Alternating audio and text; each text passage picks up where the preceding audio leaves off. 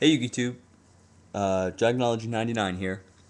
This is my fourth run through this, so I'm going to try and make it really, really quick this time. That's what I said last time, but this is my Warp Psychic deck. As most of you know, Psychic's got a lot of really good new support in Extreme Victory, and yeah, they're just a really cool mechanic. You remove things from play, and then with a monster, and then when that monster gets sent to the grave, you special summon the remove from play card. So I think that's a really cool mechanic. I know Hellbomber made a variant of that mechanic before it was even announced, but still, it's a fun deck, and it is really competitive. I am crushing face on Dueling Network with this thing. So let's get started. We've got 3 Serene Psychic Witch, 400, 1400, 1200, 3-star Earth, your basic floater, except when it's destroyed by any means and sent to the grave, you remove from play a Psychic. That effect can't be warninged, can't be judgmented. It's a Psychic with 2000 or less attack, but all the Psychics I'm running have 2000 or less attack. Can't be judgmented, can't be warninged until the next standby phase, when you special summon that monster from the remove from play zone, then they can judgment or warning. Well, they can't judgment, but they can warning or oppression it, and you can trap some before then. So there you go. Just so much better than the failure that was Pandaborg, in my opinion. And the remove from play thing is really cool because it does get some of your monster's effects off. So just great card. Not to mention, if you want to get something like Mind Master on the field, it doesn't summon it right away. It summons it during the standby phase, so you don't have to worry about your opponent ramming into it with their other monsters. Especially if they have something like, I don't know, like a Sangan on the field that they're beaten face with. You don't want your Mind Master to be run over by a Sangan. You want to summon your Mind Master specially and take the 1000 damage. So, great effect there. Hush Psychic Cleric, or Tactern Psychic Priest, as he's called in the OCG, similar to Summoner Monk or Summoner Priest in the OCG, in effect and name. When it's normal summon or flip summoned, defense mode. 3-star Earth, 0 attack, 2100 defense. You can send one card from your hand to the grave to remove from play a Psychic in your grave, and then when he's sent to the grave, by any means, you special summon that monster. It's mandatory, so you can tribute, you can synchro, whatever. He makes the loop happen, and he's a great card on his own. 2100 defense is a lot of defense, especially for Light Hero Beat and other stuff. And he's a floater, so good card. Next, there's Wizard. Kind of similar effect. 4-star Earth, 1900 attack, 0 defense. So beat stick. When it's normal summon, just by normal summoning, as opposed to this is, you can special summon that to do it, which is why that's the loop. You can remove play a Psychic from your grave, and then when he's sent to the grave, special summon the Psychic. Also mandatory, doesn't miss the timing. 1900 floater, and say you've got a really big Psychic in the grave, and your opponent's got a monster that's not as big as that Psychic, but big as Wizard. Summon Wizard, remove the Psychic, crash into that, summon the Psychic, and then run over their monster. Free monster reborn with a 1900 body, Earth type. What more could you ask for? And it's only a super. Props to Konami for that. Where are my Esper Girls? Sorry, I want to do Esper Girl first. Esper Girl, or Psy Girl, as most of us still fondly call her. Arguably most adorable card in the set. Arguably. 500 attack, 300 defense, 2-star Earth Tuner. This is their main tuner. When she's removed from play, and special summoned from that remove from play zone, you can remove from play the top card of your deck, like so. And then when she's sent to the grave, by any means, synchro, etc., you add that to your hand. So, any of these 3 will summon her from the remove from play zone, and you get a free +1 when you do that. So she is definitely the main tuner of the deck, and she's adorable on top of that. And then 2, Psychic Commander. I wish I could have used Mental Seeker, but turns out he's not that good. But Commander is basically 3-star Earth Tuner. He's an old school monster, so you guys should know what he does. Basically, he's a 1900 Beast Stick, and he pumps up your Psychics, or basically pumps down your opponent's monsters when they battle your Psychics by up to 500 for some life points. So he's a great normal summon. because he is basically a 1900 beat stick that gets under bottomless, and he's a 3-star tuner that's Earth, so good, just good, yeah. Destructotron, 1600 attack, 400 defense, Earth type. During the end phase, if you don't have any psychics, it blows itself up, but if you special summon it off of Witch, then he summons in your standby phase, and you have the opportunity to summon another psychic so it doesn't die. You pay 1,000 life points to blow up a face down, as many times as you want, as long as you have life points. So he murders back row, Light Hero Beat, Gravekeepers. He can't kill face-ups like Necrovalley and Depression, but he will kill all of the face-down back row, just for life points. So great. Just wait. You clear the field and then explode on them. So great card there. Sorry, hold on. Dr. Cranium, 1-star, Earth Psychic. When he's sent to the grave by battle, or destroyed by battle and sent to the grave, you pay 800 life points to add any psychic from your deck to your hand. Usually Wizard, sometimes other things, but Wizard's the best because you can normal summon him. Decent effect, because it has to be destroyed by battle and you do have to pay life points. It is a little hard to get off and annoying, but he's got a decent effect. It's a telekinetic power well target. It's a 1-for-1 target. That's why he's in here. Mind Master, broken. Mind Master is broken. We all expect him to get banned, which is why the deck does not need Mind Master, but if you get Mind Master and another Psychic on the field with a clear back row on your opponent, you win. Game.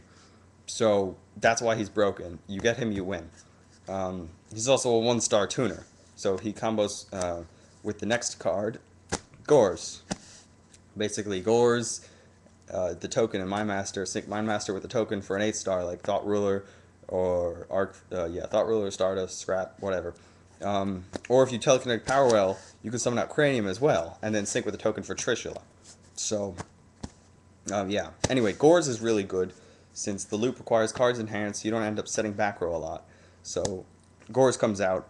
If he comes out, he's the biggest monster main decked. There's a lot of synchroing that goes on, but he is the biggest monster main decked, so really good, especially if you're staring down Oppression or Necrovalley. Just drop a Gores, and then bam, you've dropped a Gores.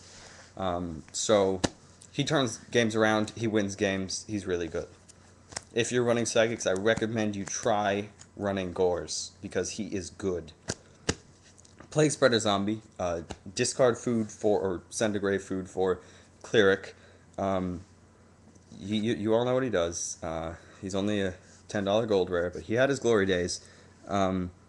Basically, you can discard him for Cleric, and then summon him to sync with Cleric for your specials, the remove from play monster, or you summon Wizard, remove play something, and then special summon him and sync. Just turns your floater into like instant monster reborns, so he's really good, and he's a great discard too. So there's that. Morphing Jar, Earth type, another Earth type, 2-star Earth. You all know what he does. He flips, he wrecks hands. There's a lot of ways to protect him in this deck, so you can flip him on your turn so that they lose their cards and you just plus the crap out of them. As well as he can make Naturia Beast with Commander. So, there you go. Basically, not an Earth is like the turning point that made me put him in the deck, but he also just, rips through your deck. You get 5 more cards, and if this deck draws into some key things, or it just draws into a bunch of good cards, you win. So he just helps it happen. Spells. Power Well. You don't know what it does. It's a fairly old card, but if you don't know what it does, basically you special summon any number of level 2 or lower psychics from your grave, these 4, and take some damage. But quick play, so I mean, set it, your opponent attacks, summon Cranium. As I mentioned earlier, you get the Gores token, Mind Master, and Cranium for Trishula. And I mean, your opponent's got a clear back row, Power Well, Mind Master, Esper Girl, game. So it is a really good card. Although I'd probably cut at least one of them if I had dualities, but it still nonetheless is a really good card, and it's only going to get better when we get Time Escaper, 2-star non-tuner Earth in Generation Force. Look it up. And this will just get even better. MSTs, Royal Oppression, Necrovalley. Necrovalley not so much, but Royal Oppression murders the deck. Necro Valley prevents us from plussing. We can still sync, we just can't plus. But Royal Oppression just kills everything. So Typhoon gets rid of that. And, sometimes it just kills back row, but it's mainly there for Oppression and Necro Valley. 1-for-1 in E-Telly. You draw either of these cards and another Psychic and another monster for 1-for-1's cost. But basically, if you can use these cards and summon another Psychic first turn or off a Tornado or Chapstone, you win. Game. Right there. As long as you don't have 3,200 or less life points. And if you do, you're probably only going to get like a Trishula or like an Overmind and a Stardust, You'll have to limit yourself a little. But these summon Mind Master and break things. So, yeah. That's all I have to say about them. Econ and Mind Control. Econ is another way to protect Morphing Jar, as well as you contribute your floaters like Cleric and Wizard to special summon, let's say Esper Girl, get a +1, steal their monster, sync, bada boom. You just got yourself a Synchro, took out a monster, drew a card. So both of the effects are really, really good in this deck. And then Mind Control, same idea, but you already have a tuner on the field. Or you could just use it to troll Gravekeeper, steal Spy, flip Spy, laugh at them.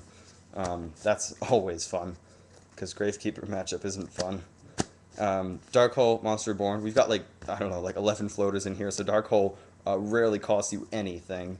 And then Monster Reborn is almost as broke as Mind Master. So Trinade wins games. You play Trinade, you explode. Done deal. Book. I've used this to reset Morphing Jar actually more than once. That's trolly. But other than that, it's just a great disruptive card. Especially if you've trapped on that turn, so you want to use Book, or they've trap stunned, etc. Book's good. And then Avarice during the loop, a lot of cards in the grave, so it's good then, drawing into it in the loop. As well as you don't really want your priests, sometimes the priests, but you don't want your wizards, and then sometimes your priests in the grave. Basically anything that isn't Esper Girl or a really big Psychic Synchro can go back in the deck. So Avarice is good, just free +1. Might as well run it. 2 trap stun, shuts off Oppression, as well as, even if they have a really big back row, flip trap stun, Mind Master and another Synchro, proceed to explode and go for game. So it's really good, especially with Deep Prison everywhere. You negate Deep Prison for free, and this deck can't really afford to pay that many life points because it does, have a little bit of life point issues. So Trap Stun's the superior choice to 7 tools, and it still negates Deep Prison just fine. So Deep Prison's a way to, protect your monsters, like Morphing Jar and such, and it's Deep Prison. So yeah. 1 copy of Warning and 1 copy of Judgment. I only have 1 Warning, but if I had 2, I'd probably cut the Judgment because, sometimes I paid 4,000 for this. I ended up winning the game, but Warning would have been better. But you do have life point issues, but 2,000 isn't that much, and you can always use Judgment, so it's just a good card. They're still good. It's a competitive deck, so you can't just rely on the combo. You gotta play it like a real deck. So these are staple cards, so you should run them. Torrential. I managed to pick up a rare from Turbo Pack 5. It actually looks really cool, so if you can, get your hands on a rare Torrential. Witch and any of the floaters. Torrential's great. We've got like a bajillion copies of Sangan and a bajillion copies of, I don't even know, Naturia Cliff. So Torrential's really, really good in this deck. Call the Haunted.